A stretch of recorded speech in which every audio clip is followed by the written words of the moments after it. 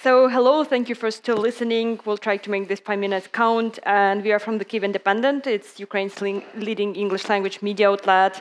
We think of ourselves as the bridge between Ukraine and the world.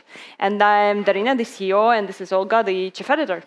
Yes, and in case you're wondering why there are two of us on stage, well, it's because we like to do things together. Things like running media, surviving wars, and talking about it. But jokes aside, the synergy between management and editorial is actually a big part behind the success of the Kyiv Independent. And, well...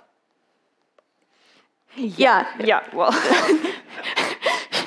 She's going to cover the next slide, this one. That's how we got here. So this slide actually has a mistake. It took a couple more trains than this.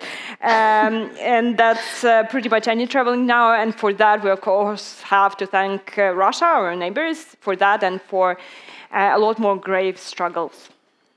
We launched Kyiv Independent less than 2 years ago, which means that only 3 months after we launched, Russia invaded Ukraine, and we had to learn how to survive and solve things that we never thought we would think of, like, what do you do in case there is a nuclear strike?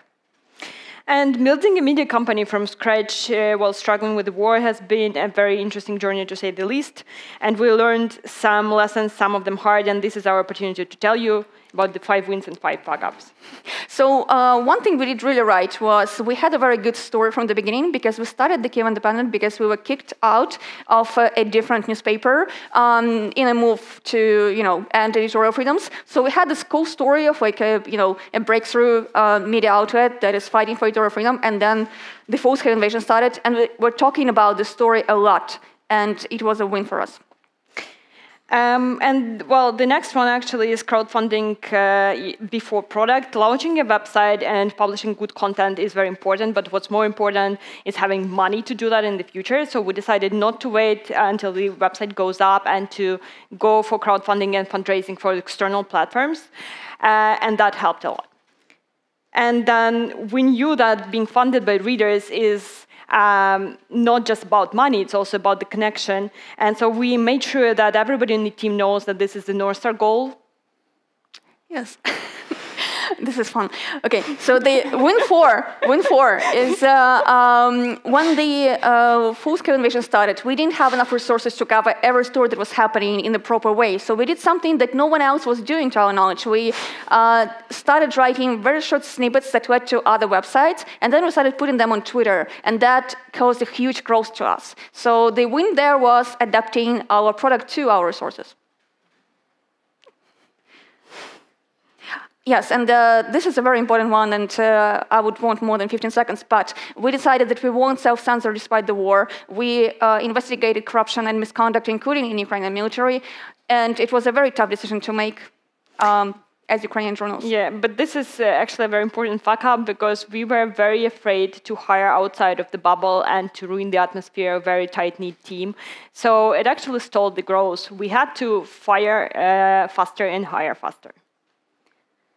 And yeah, that's my favorite. We used this excuse of being a startup for being a hot mess for way too long. We didn't have any registries, any rules, any processes. That didn't help. If you want to play with the grown-ups, you have to grow up.